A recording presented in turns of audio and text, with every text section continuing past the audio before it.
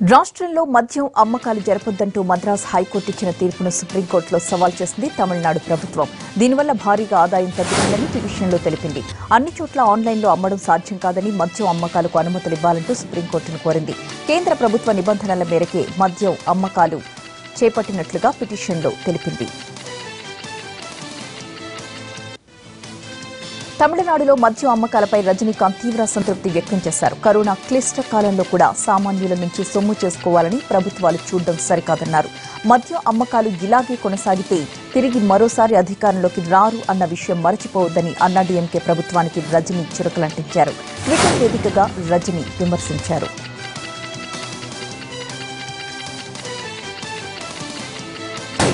దేశ రాజధాని ఢిల్లీలో ఒక్కసారిగా వాతావరణం మారిపోయింది. ఢిల్లీ నగరాన్ని దుమ్ము ధూళి కమ్మేశాయి.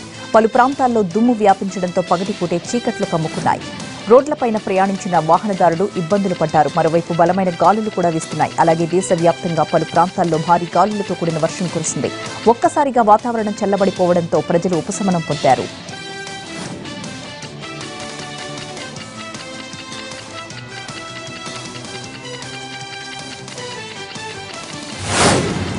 ఉత్తరప్రదేశ్లో కూడా ఒక్కసారిగా వాతావరణం చల్లబడిపోయింది. లక్నోలో ఈదురుగాలులతో కూడిన వర్షం కురిసింది. గాలివాన ధాటికి రహదారిపై చెట్లు నేలకొరిగాయి. ఈదురుగాలులకు మొరాదాబాద్లో రైల్వే గేట్ కూలిపోయింది. విద్యుత్ తీగలు తెగిపడ్డాయి. దీంతో వెంటనే అధికారులు స్పందించారు. మరమ్మతులు చేపట్టి ట్రాక్ ని తిరిగి పునరుద్దరించారు. మధ్యప్రదేశ్లోనూ ఒక్కసారిగా వాతావరణం మారిపోయింది. ఆకాశంలో నల్ల మబ్బులు కమ్మేయడంతో చీకటైపోయింది. ఆ తరువాత కొద్దిసేపటికే వేగంగా గాలులు వీచాయి. అకస్మాత్తుగా కురిసిన వర్షానికి రోడ్లపై అక్కడక్కడ నీరు కూడా నిలిచిపోయింది. ఆకాశాన్ని మబ్బులు కమ్మేయడంతో వాహనదారులు తీవ్రంగా ఇబ్బంది పడ్డారు.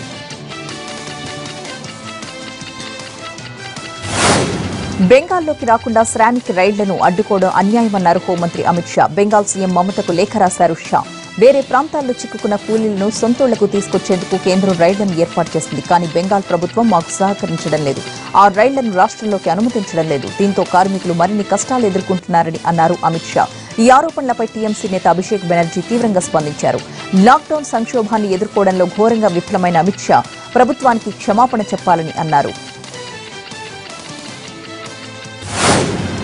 మహారాష్ట్ర ముఖ్యమంత్రి ఉద్దవ్ ఠాక్రే ఎమ్మెల్సీ పదవి చేపట్టేందుకు మార్గం సుగమమైంది. మే 21న మహారాష్ట్రలోని 9 ఎమ్మెల్సీ స్థానాలకు ఎన్నికలు నిర్వహించబోతున్నట్లుగా కేంద్ర ఎన్నికల సంఘం ఇప్పటికే ప్రకటించింది. అయితే మిత్రపక్షమైన కాంగ్రెస్ 2 అభ్యర్థుల్ని బరిలోకి దింపి ఉద్దవ్ను ఇరకాటంలోకి నెట్టినట్టుగా అనిపించినప్పటికీ తరువాత నిర్ణయం మార్చుకుంది. కాంగ్రెస్ తరపున ఎమ్మెల్సీ అభ్యర్థిగా నామినేషన్ వేసిన రాజ్ కిషోర్ మోడీ తన నామినేషన్ ని ఉపసంహరించుకున్నారు.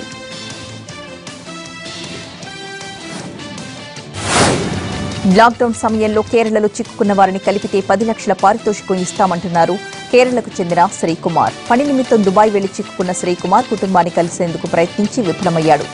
అతని భార్య, చిన్న కొడుకు మంగళూరులో, పెద్ద కొడుకు తిరుచిరాపల్లిలో ఉన్నారు. వారందరినీ ఒక్కచోటికి చేర్చాలన్నాడు శ్రీకుమార్. అయితే మే 12లోగా చేర్చాలని షరతు విధించాడు. అది చట్ట ప్రకారం జరగాలన్నాడు.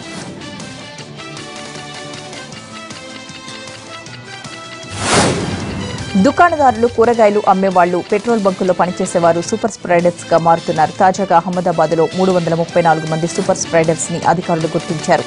దీంతో మే 15వ తేదీ వరకు సరుకులు, కూరగాయల దుకాణాలను మూసివేస్తున్నట్లుగా ప్రకటించారు. వీరి ద్వారా వైరస్ అత్యంత వేగంగా వ్యాపిస్తుందని నిపుణులు హెచ్చరిస్తున్నారు.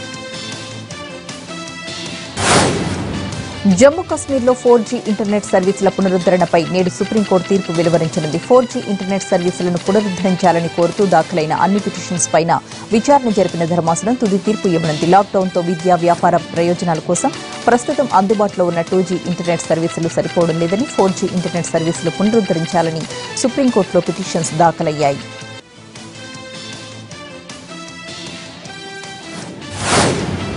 కరోనా వైరస్ నివారణకు 4 ఆయుర్వేద మందుల క్లినికల్ ట్రయల్స్ కు కేంద్ర ఆయుష్ మంత్రిత్వ శాఖ council of scientific and industrial research green signal ఇచ్చింది. కరోనా వైరస్ ని కట్టడి చేయడానికి అశ్వగంధ, ఎస్టీ మధు, గడుచి పిప్లి, ఆయుష్ 64 మందుల క్లినికల్ ట్రయల్స్ కు కేంద్ర ఆమోదం తెలిపింది ఆయుష్ మంత్రిత్వ శాఖ.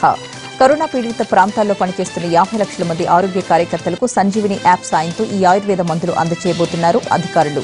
ఆయుర్వేద మందులపై కేంద్ర ఆయుష్ మంత్రిత్వ శాఖ, కేంద్ర ఆరోగ్య శాఖ, ఐసీఎంఆర్, సిఎస్ఐఆర్లతో కలిసి అధ్యయనం చేయనున్నాయి. కరోనా వ్యాప్తిని నివారించాలంటే ఇంతకు మించి మరో మార్గం లేదు. అయితే కొందరు అత్యుత్సాహం, అమాయకత్వంతో ప్రాణాల మీదకు తెచ్చుకుంటున్నారు. అలాంటి ఘటనే చెన్నైలో జరిగింది. ఒక హెర్బల్ కంపెనీ ప్రొడక్షన్ మేనేజర్ ప్రాణాలు కోల్పోయాడు. హెర్బల్ కంపెనీలో ప్రొడక్షన్ మేనేజర్గా పనిచేస్తున్న కేఎస్ శివసేనన్ కరోనాకు మందు కనిపెట్టే ప్రయత్నంలో భాగంగా తన యజమాని రాజ్ కుమార్తో కలిసి హెర్బల్ డ్రగ్ ని తీసుకున్నారు. దీంతో తీవ్ర అస్వస్థతకు లోనయ్యారు. శివసేనన్ ఎక్కువ మొత్తంలో డ్రగ్ తీసుకోవడంతో ఆసుపత్రిలో చికిత్స పొందుతూ మృతి చెందాడు. రాజ్ కుమార్ ప్రస్తుతం కోలుకుంటున్నాడు.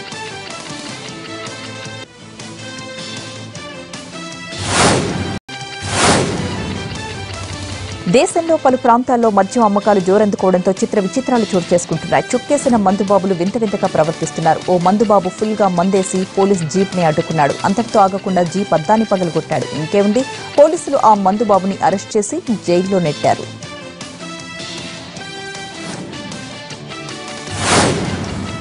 విమాన టికెట్ కొనుగోలు చేయడానికి దినార్లు లేక అనేక మంది వెనుకంజ వేయడంతో కువైట్ నుంచి హైదరాబాద్ కు మొట్టమొదటి ఆపరేషన్ వందే భారత్ విమానం చాలా ఆలస్యంగా బయలుదేరింది.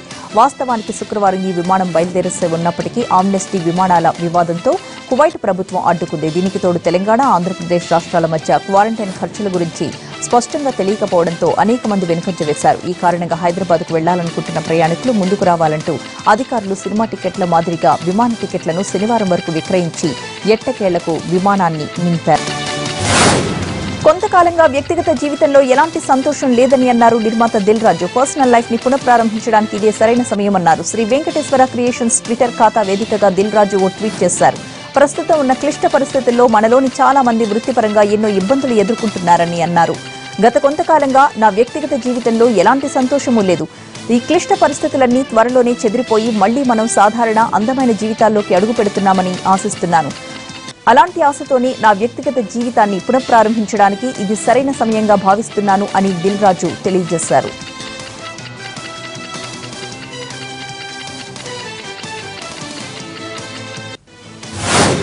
మన దగ్గర అన్నీ ఉన్నా కూడా సింపుల్ గా ఎలా ఉండాలన్న గొప్ప పాఠాన్ని మా అమ్మ దగ్గరే నేర్చుకున్నానని అన్నారు హీరో అల్లు అర్జున్. మా అమ్మతో పాటు ప్రపంచంలోని అమ్మలందరికీ హ్యాపీయెస్ట్ మదర్స్ డే అంటూ ఆదివారం ఇన్స్టాగ్రామ్ లో తల్లితో ఉన్న ఫోటోని పోస్ట్ చేశారు అల్లు అర్జున్.